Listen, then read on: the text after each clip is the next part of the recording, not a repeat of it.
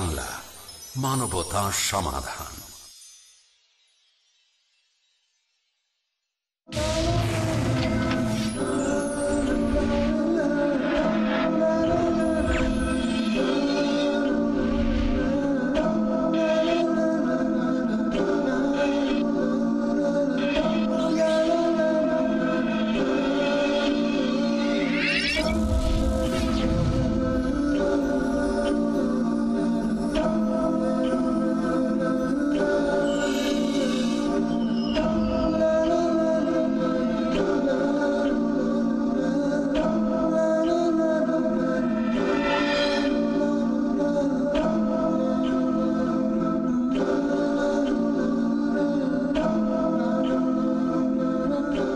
السلام عليكم ورحمة الله وبركاته. إن الحمد لله نحمده ونستعينه ونستهديه ونعوذ بالله من شرور أنفسنا ومن سيئات أعمالنا وصلى الله على نبينا محمد وعلى آله وصحبه أجمعين. أما بعد، قال الله سبحانه وتعالى في كلامه المجيد بعد أعوذ بالله السميع العليم من الشيطان الرجيم ولن تجد لسنة الله تبديلا. TV Bangla সারা বিশ্বের সম্মানিত সুধী ও দর্শকবৃন্দ, আপনাদের সকলকে জান্নাতি সওগাত সালামের পর জানাচ্ছি আন্তরিক শুভেচ্ছা ও মুবারকবাদ। আপনাদের প্রিয় টিভি এবং প্রিয় চ্যানেলের প্রিয়তম পর্ব আজকে আমরা শুরু করতে যাচ্ছি, যে পর্বটি হচ্ছে সুন্নতের অনুসরণ, প্রতিবন্ধকতা ও প্রতিকার। এটি অত্যন্ত গুরুত্বপূর্ণ একটি বিষয়, যে বিষয়ে আমাদের প্রাণবন্ত আলোচনা হওয়া যেমন প্রয়োজন, তেমনি তাত্ত্বিক বিশ্লেষণ একান্ত অনস্বীকার্য। এবং এই ক্ষেত্রে যে সমস্ত প্রতিবন্ধকতা আছে সেগুলি চিহ্নিত করা, তৎসঙ্গে সেগুলি সমাধানের উপায় কী হবে সে উপায়গুলি নিশ্চিত করা একান্তই প্রয়োজন। সেই প্রেক্ষিতে আমরা আজকে প্রথম পর্বে সুন্নত পরিচিতি ও ওহার বিপরীত বিষয় নিয়ে সংক্ষিপ্ত আলোচনায় প্রবৃত্ত হব ইনশাআল্লাহ তাআলা। আজকের এই মূল প্রতিপাদ্য বিষয়ে আলোচনার জন্য যথারীতি আমরা আমাদের স্টুডিওতে আমন্ত্রণ জানিয়েছি দেশের প্রখ্যাত আলেম ওলামাদের, যারা দেশে ও দেশের বাহিরে পরিচিত এবং আল্লাহর দ্বীনের দাওয়াতের কাজ যথাসাধ্য আঞ্জাম দিয়ে চলেছেন। চলুন সুধীয় দর্শকবৃন্দ, আমরা প্রথমে তাদের সাথে পরিচিত হই। আমার ডান দিকে উপবিষ্ট আছেন জনাব শেখ ইউসুফ আব্দুল মজিদ, বিশিষ্ট আলেমে দ্বীন, এবং আমার বাম দিকে উপবিষ্ট আছেন বিশিষ্ট আলেমে দ্বীন, প্রখ্যাত বাগ্মী জনাব শেখ আমানুল্লাহ আল মাদানী। আসসালামু আলাইকুম ওয়া রাহমাতুল্লাহি ওয়া বারাকাতুহু। এবং আমার সর্ববামে উপবিষ্ট আছেন বিশিষ্ট ইসলামী চিন্তাবিদ আলেমে দ্বীন ডক্টর মোহাম্মদ মুসলিউদ্দিন। আসসালামু আলাইকুম ওয়া রাহমাতুল্লাহ। এবং আমার ডান দিকে সর্বডানে উপবিষ্ট আছেন উদীয়মান তরুণ প্রতিভা আলেমে দ্বীন জনাব শেখ মুজফফর বিন মুহসিন। আসসালামু আলাইকুম ওয়া রাহমাতুল্লাহি ওয়া বারাকাতুহু। প্রতিটি পর্বের মতো আজকেও আপনাদের সাথে রয়েছে আপনাদের ভাই মোহাম্মদ হারুন হোসেন। আসুন মূল বিষয়ে ঢুকি। সেটা হচ্ছে যে সুন্নত কি। এ প্রসঙ্গে আমরা প্রথমেই আলোচনার জন্য আহ্বান জানাবো জনাব ডক্টর মুসলিউদ্দিন সাহেব।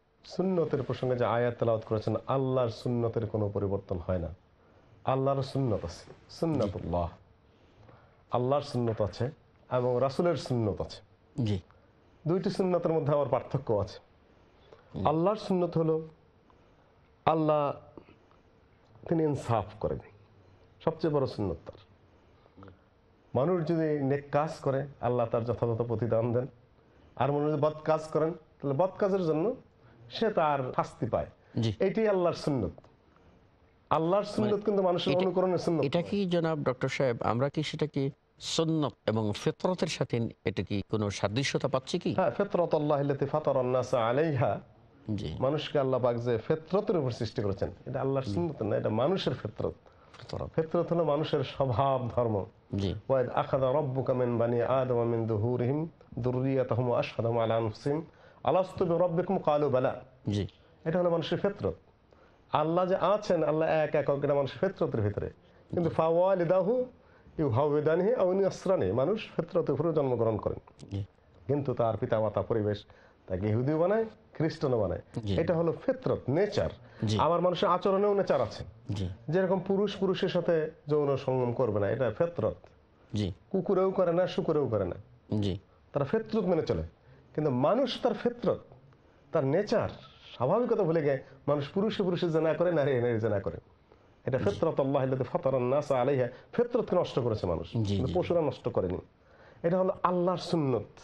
আল্লাহ যেভাবে শাস্তি দেন, নেয়ামত দেন, যে কাজ করলে কার্যকারণ সম্পর্ক যেন আল্লাহ নির্ধারণ করে দিয়েছেন। জি। এই কাজে আগুন যদি ধরে দাও পূর্বে, জি কোন কোন সময় আল্লাহ তার বিপরীত করে নিজের ইচ্ছায়, পানিতে যদি নামো তাহলে ভিজবে। তাহলে সুন্নাত কি একটা পদ্ধতি নাকি মানে? এটা আল্লাহ নির্ধারিত নীতি। আল্লাহর ক্ষেত্রে যখন যাবে, জি আল্লাহ নির্ধারিত পথ, তার নীতি। আমরা জানতে পারলাম যে আল্লাহর সুন্নত বলতে আল্লাহ রাব্বুল আলামিন তার জন্য যিনি যে নীতি দিয়ে সৃষ্টি করেছেন এবং পরিচালনা করছেন সেটাই তার অমোঘ বিধান, সেটার 19-20 হবে না, যেভাবেই তিনি হুকুম দেবেন সেভাবেই পরিচালিত হবে। আচ্ছা, আমরা এই ব্যাপারে বলা হয়, আমি একটা জি। একটু যোগ করে দেই আগে, যে পৃথিবীটা চলছে জি ইটারনাল ল নামে একটা কথা বলে তারা, শাশ্বত লৌহ বিধান। যেরকম আল্লাহ পাক পৃথিবী সৃষ্টি করেছেন, চন্দ্র সূর্য গ্রহ নক্ষত্র তার নিজস্ব নিয়মে চলছে, এটাকে বৈজ্ঞানিকরা বলতে থাকেন যে শাশ্বত লৌহ বিধান, ইটারনাল আয়রন রুল, জি সেই নিয়মে চলছে। নাস্তিকরা বলে থাকে যে এরা নিজেরা নিজেরা বিধান সৃষ্টি করেছে, আল্লাহ বলেন যে বিধানটা আমি করে দিয়েছি। জি সাখখারা শামস আল কামারা, তিনিই পরিচালনা করেন।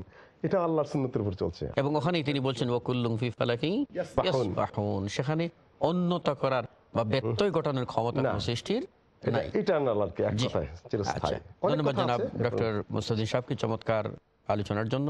এ পর্বে আমরা জনাব শেখ আমানুল্লাহ মাদানীকে জিজ্ঞাসা করব, সেটা হলো সুন্নতে নববী বা নবীর সুন্নত বলতে কি বোঝায়? সুন্নত শব্দের আবিধানিক অর্থ পথ ও তরিকা, নিয়ম নীতি, রীতিনীতি ইত্যাদি আমরা বলতে পারি। ওই যে আরবরা একটা কথা বলে না, পানি প্রবাহিত করে বলে সানান্তুল মা, আমি পানিকে প্রবাহিত করে দিলাম, আর এটা প্রবাহমান ধারা। পারিভাষিক অর্থে নবী সাল্লাল্লাহু আলাইহি ওয়াসাল্লামের কাজ, বক্তব্য এবং মৌন সমর্থন সুন্নতের অন্তর্ভুক্ত।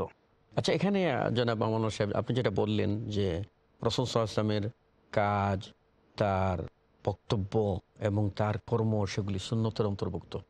আচ্ছা, এই দিক থেকে সুন্নত এবং হাদিসের ভিতরে কোনো তারতম্য বা পার্থক্য কি? সুন্নত এবং হাদিসের মধ্যে মুরাদেফ শব্দ হিসাবে, মানে সমঅর্থবোধক শব্দ হিসাবেই অধিকাংশ উলামায়ে কেরামগণ বলেছেন। এমন কোনো মৌলিক পার্থক্য এর মাঝখানে নাই। জি, জনাব ডক্টর মুস্তাদিন সাহেব, আপনার কিছু বলার আছে? এখানে সুন্নত ব্যাপক অর্থবোধক।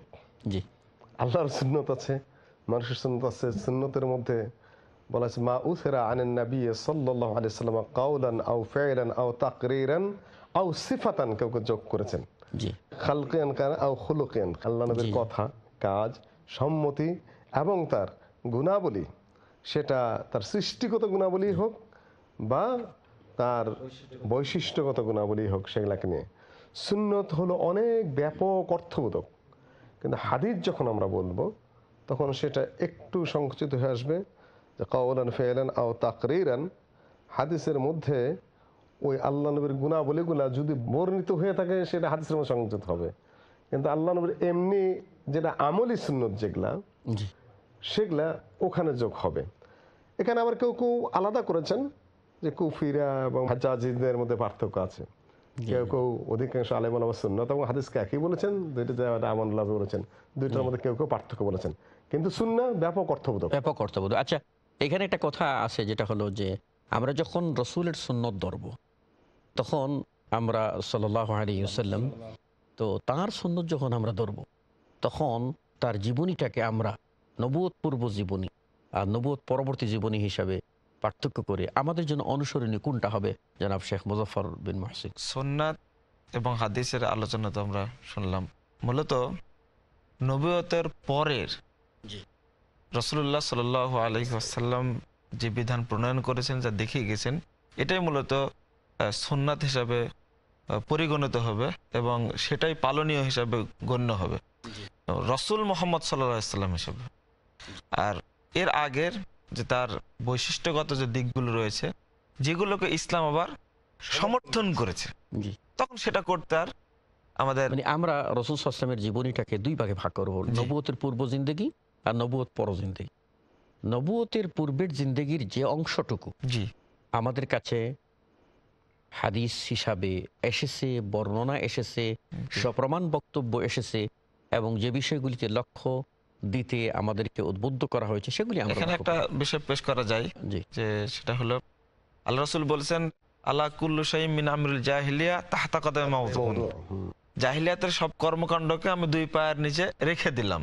কিন্তু জাহিলি যুগে এমন কাজ ছিল যে অতিথি পরায়ণটা অত্যন্ত গুরুত্বপূর্ণ, সেটা তো ইসলামে আছে। তারপর দিয়ার ব্যাপারটা, যে দিয়ার বিষয়টা যেগুলো এক কথা ইসলাম যেগুলো সে অনুমোদন দিয়েছে, আমরা এক কথায় বলতে পারি যে আরেকটা কথা, সুন্নাত এবং হাদিসের মধ্যে যে এটা আলোচনা আসছিল, সুন্নাত যখন করব এটা হচ্ছে আম, তবে হাদিসটা হচ্ছে খাস, এটা হচ্ছে বর্ণনা। আর যখন সুন্নাত বলবো তখন কাজে পরিণতটা করা এবং বর্ণনা দুইটাই হতে পারে আর কি, এইভাবে বলা যেতে পারে। তাহলে আমরা সহজ করে আমাদের সুদীয় দর্শকদের জন্য বলতে পারি যে রাসূল সাল্লাল্লাহু আলাইহি ওয়াসাল্লামের নবুয়তি জিন্দেগিটা পুরোটাই আমাদের জন্য বলবো যে তার পদ্ধতি অনুসরণটাই হলো সুন্নাত, যে সহজ অর্থে।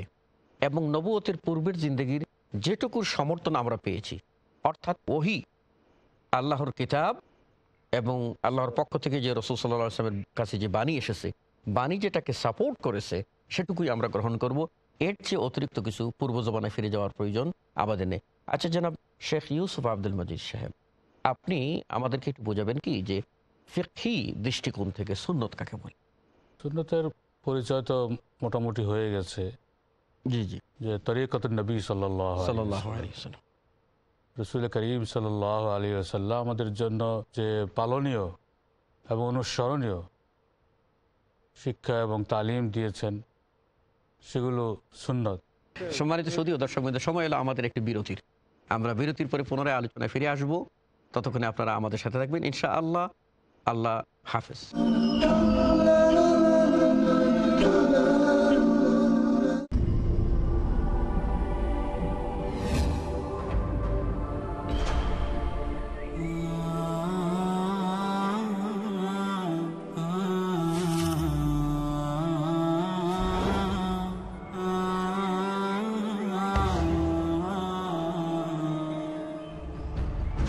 আমরা তো সকলেই চাই মহান আল্লাহর প্রেম ও পবিত্র জীবন অর্জন করতে। আল্লাহু আকবার, আল্লাহু আকবার। কিভাবে তা সম্ভব? আউযু বিরাব্বিন নাস। একমাত্র মুহাম্মদ রাসূলুল্লাহ সাল্লাল্লাহু আলাইহি ওয়াসাল্লামের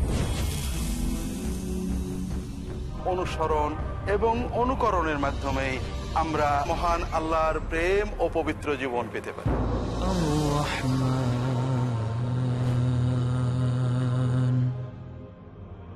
জীবনের সকল ক্ষেত্রে রাসূলুল্লাহ সাল্লাল্লাহু আলাইহি ওয়াসাল্লামের সুন্নাতে উদ্ভাসিত পথ ও পদ্ধতি জানতে তাই দেখুন পিস টিভি বাংলার নিয়মিত অনুষ্ঠান দারসুস সুন্নাহ।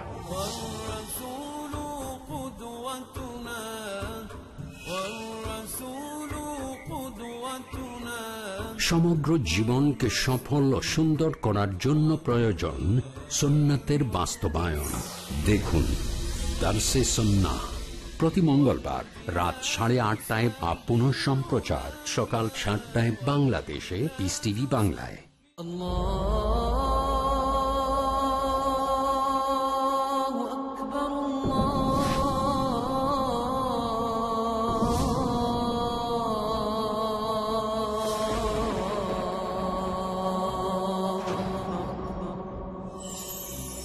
আল কোরআন কারীম হেদায়েতের মূল সম্ভার। আল কোরআন কারীম থেকে হেদায়েত নিতে চাইলে আপনি অবশ্যই হেদায়েত পাবেন। যদি আল কোরআন থেকে যারা হেদায়েত পেয়েছে তাদেরকে আদর্শ হিসেবে গ্রহণ করেন। আসুন আল কোরআন থেকে হেদায়েত লাভ করার জন্য দেখুন আমার অনুষ্ঠান ইসলামের বুনিয়াদী শিক্ষা, শুধুমাত্র পিস টিভি বাংলায়।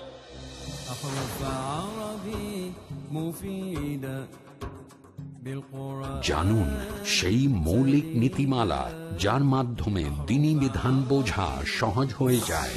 ইসলামের বুনিয়াদী শিক্ষা ও তারও সাধারণ উদাহরণ প্রতি বুধবার রাত 10টায় বা পুনঃ সম্প্রচার সকাল 8:30টায় বাংলাদেশে পিস টিভি বাংলায়। marriage or divorce, What's Islamic ruling? Nikah. solution or problem, heaven or hell. There is a misconception. You choose. Beauty, wealth, family status, virtue. Decide what you want. Decide your choice. Be sad or be happy. It's your choice. Join Dr. Zakir Naik. দেখুন অর্ধাঙ্গিনী নাতিত্বাঙ্গিনী কাল রাত 7:30 আর পুনঃ সম্প্রচার সকাল 9:30 বাংলাদেশে piece TV বাংলায়।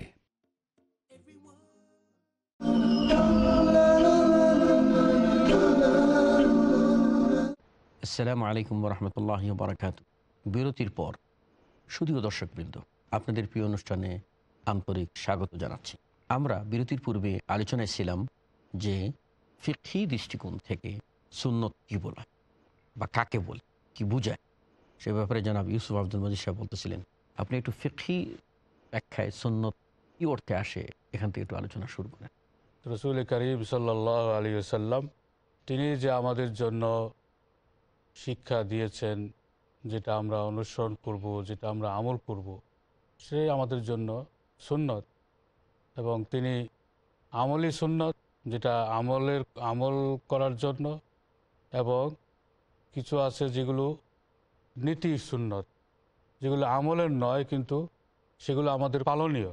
এটা আমলি সুন্নত, যেটা আমল বাস্তবে আমল করার জন্য, এবং আরেকটা হচ্ছে যেটা হৃদয় থেকে বিশ্বাসের মাধ্যমে হৃদয়কে পরিষ্কার করা, পরিচ্ছন্ন করা, হৃদয়ের চিন্তা চেতনা এবং বিশ্বাস, সেটাকেও আমি যেটা বলছিলাম যে ফিকহি পরিভাষায় সুন্নত কাকে বলে, সেটা তো জনাব জি আপনি বলেন। ধন্যবাদ। এখানে ফিকহি পরিভাষায় আমরা সুন্নত যেটা বুঝতেছি সেটা হলো যে ওয়াজিব বা ফরজের পরবর্তীতে যেটা আসতেছে ওটা হলো সুন্নত। ফুকাহাগণ ওইভাবে তারতিব দিয়েছেন, যেমন প্রথমে রেখেছেন ফরজ। ফরজ এবং ওয়াজিব অধিকাংশ ওলামায়ে কেরামগণ একই বলেছেন। এর সমর্থনে একটি দলিলও দিয়েছেন, ওই হজের হাদিস। রাসূলুল্লাহ সাল্লাল্লাহু আলাইহি ওয়াসাল্লাম বলছেন যে হে মানব মণ্ডলী, আল্লাহ পাক হজ ফরজ করেছেন, তোমরা হজ করো। তো একজন সাহাবী বললেন যে প্রত্যেক বছরই কি হজ করতে হবে? তো বললেন যে আমি হ্যাঁ বললে তাহলে ওয়াজিব হয়ে যেত। আর এই ওয়াজিব অর্থ এখানে ফরজ, এখানে ওয়াজিব অর্থ ফরজ। জি জি, চমৎকার। অধিকাংশ ওলামায়ে কেরামগণ বলছে ওয়াজিব এবং ফরজ একই জিনিস। প্রথমে ফরজ ধরেছেন, তারপরে মুস্তাহাব, তারপরে মুবাহ, তারপরে মাকরুহ, এইভাবে মানে হারাম। পাঁচটি আহকামকে পাঁচ ভাগে ভাগ করেছেন। সংজ্ঞা দিয়ে শেষ করা যায়। জি জি বলেন। উসুলিরা মানে ফিকহি মুস্তালাহে যা বলেছেন, ইউসাবু ফাইলুহু, তার যে ইউসাবু ফাইলুহু, যিনি করবেন সুন্নতের উপর আমল, যে কাজ করলে সেই কাজের কর্তা তার পাবেন আর কি, আজুরা পাবেন, সওয়াব পাবেন। কিন্তু যদি বাদ দেন তাহলে তার উপরে শাস্তির কোনো ওয়ালা ইউআকিব। কিন্তু যদি মুআযাবা করলে আর তারকে সুন্নাহ, সুন্নতের অবহেলা করে ছেড়ে দিলে তার গুনাহ হবে। আর ধারাবাহিকভাবে বাদ দিতে থাকে তাহলে এটারে অনেকেই বলেছেন ধারাবাহিকভাবে সুন্নত বাদ দিতে ওয়াজিব থেকে এর মধ্যে চলে যায় অনেক সময়। জি জি, যেমন দেখা যায় ইমাম আহমদ বিন হাম্বল রাহিমাহুল্লাহ বলেছেন, কেউ যদি এরকম বিতির নামাজ ছেড়ে দেয়, হ্যাঁ, বলছেন তাকে যে এই লোকটার সাক্ষ্য গ্রহণ করা যাবে না, মানে কঠিন এই যে পরিত্যাগকারী একটা সুন্নত বলছেন। জি, তিনি কিন্তু সুন্নত বলেছেন, আর বলার পরে বলছেন যে ওই সুন্নতটাকে যদি ছেড়ে দেয় নিয়মিত, তাহলে ওই লোকটার সাক্ষ্য গ্রহণ করা আমরা বলতে যাবে না। সুন্নত তো দুই ভাগে ভাগ করেছেন ওলামায়ে কেরামগণ। একটা হলো সুন্নাতে মুআক্কাদা এবং সুন্নাতে গায়র মুআক্কাদা।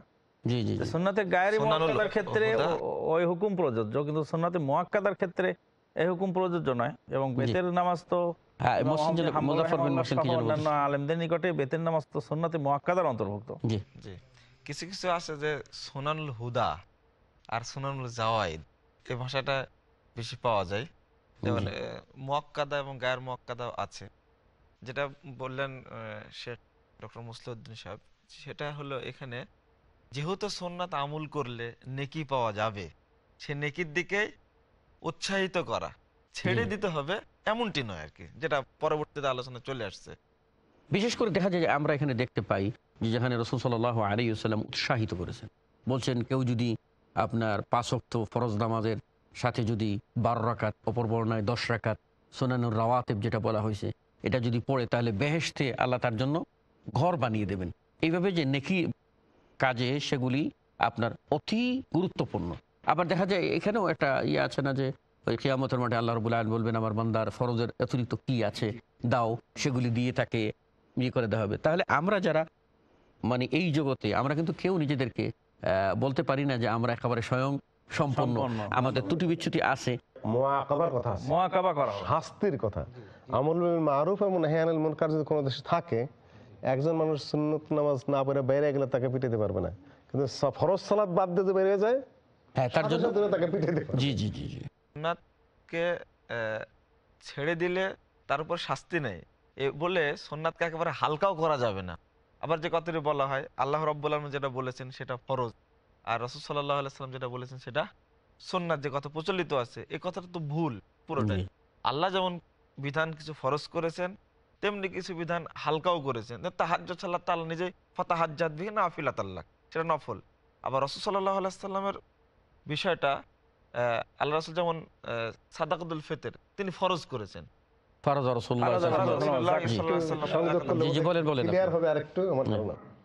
আগে বলবো যে আল্লাহর নবীর সুন্নত, সুন্নতের সংজ্ঞা কিন্তু আমরা দিচ্ছি জি মাউসের আনিন নবী কাওলান আও ফি'লান আও তাকরিরান আও সিফাতান। আল্লাহর নবীর কওল কি এমন নাই যেটা ওয়াজিব সাবিত করে? আল্লাহর নবীর কওল কি এমন নাই যেটা ফরজ সাবিত করে? অবশ্যই। ফরাদা রাসূলুল্লাহ সাল্লাল্লাহু আলাইহি ওয়াসাল্লাম ব্যাখ্যা দিলে ক্লিয়ার হবে আর কি, যেমন ভাষাটা আসে না আর কি।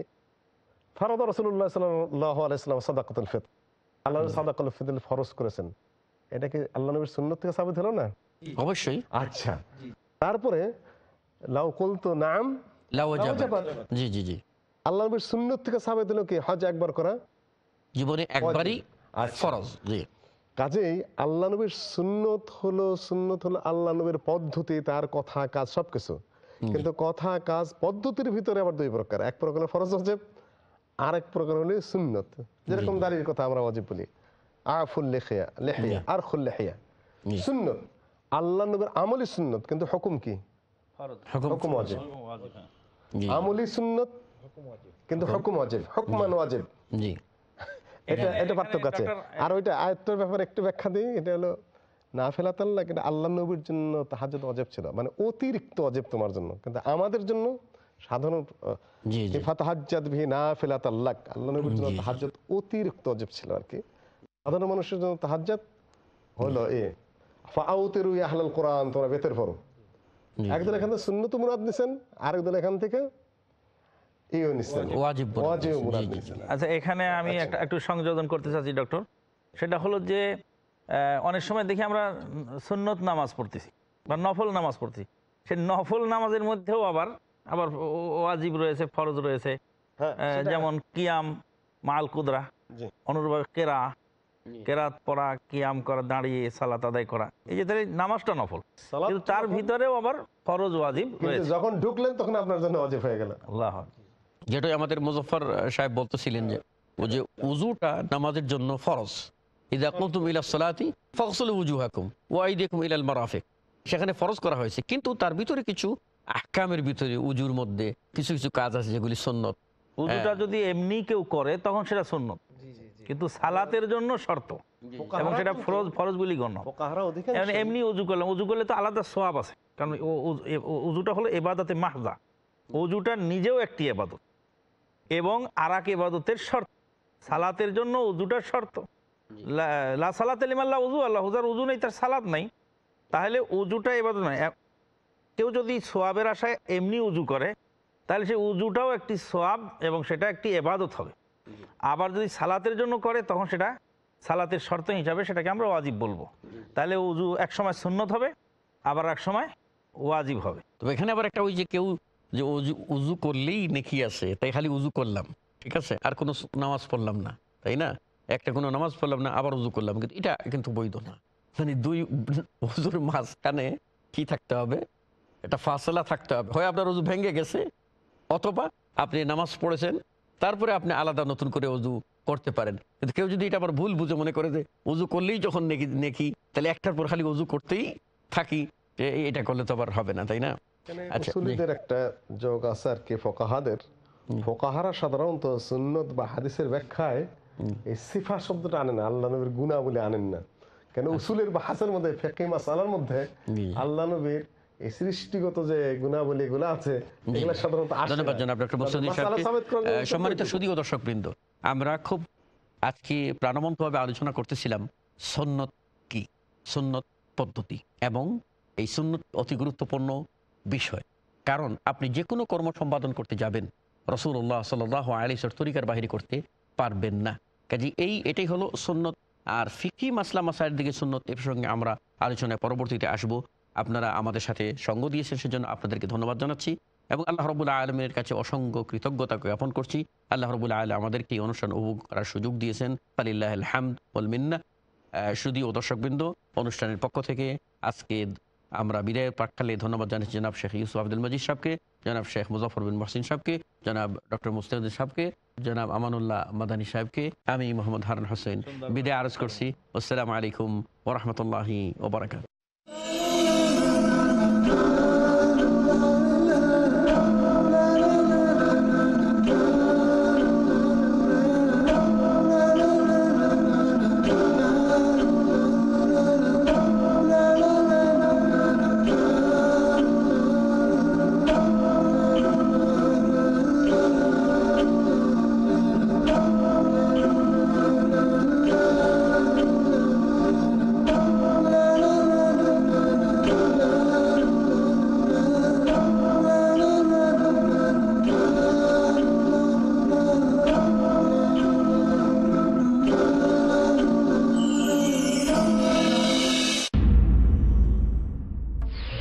ডক্টর জাকিরের আন্তরিক বার্তা, ধর্মতত্ত্বের কোষ্ঠী পাথর। সূরা ইখলাস হলো ধর্মতত্ত্বের কোষ্ঠী পাথর। ধর্মতত্ত্ব মানে হলো ঈশ্বর সম্পর্কে জানা।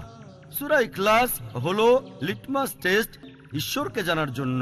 এটি পবিত্র কোরআনের 112 নম্বর সূরা, আয়াত নম্বর 1 থেকে 4।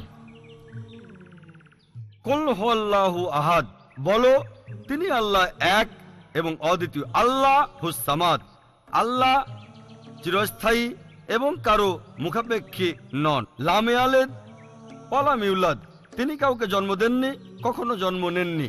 ওয়ালাম ইয়াকুল লাহু কুফুয়ান আহাদ, এবং তার সমতুল্য আর কোনো কিছুই নাই। সহিহ বুখারীতে উল্লেখ করা আছে 6 নম্বর খণ্ডে কিতাবুল ফাজাইলে কোরআন, অধ্যায় নম্বর 30, হাদিস নাম্বার 533, নবীজি সাল্লাল্লাহু আলাইহি সাল্লাম বলেছেন, সূরা ইখলাস পবিত্র কোরআনের 3 ভাগের 1 ভাগের সমান। সত্য ঈশ্বরকে যাচাই করার জন্য 4টি বৈশিষ্ট্য। প্রথম হলো আহাদ, তিনি একক। দ্বিতীয় হলো আস-সামাদ, তিনি চিরস্থায়ী এবং কারো মুখাপেক্ষী নন। তৃতীয় হলো লাম ইয়ালিদ ওয়ালাম ইউলাদ, তিনি জন্ম নেননি এবং কাউকে জন্ম দেননি। আর চতুর্থ হলো ওয়ালাম ইয়াকুল লাহু কুফুয়ান আহাদ, এবং তার সমতুল্য কোনো কিছুই নাই। আপনি যে ঈশ্বরের উপাসনা করেন তাকে সূরা ইখলাস দিয়ে যাচাই করতে পারেন। ধর্মতত্ত্বের কোষ্ঠী পাথর। পিস টিভি বাংলা, মানবতার সমাধান।